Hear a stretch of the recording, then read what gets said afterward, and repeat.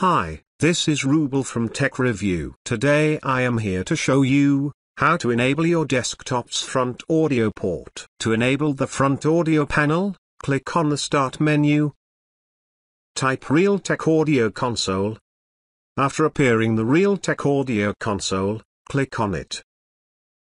Click on Device Advanced Settings. Now on the right side, under the Disable Front Panel Detection, turn on this option.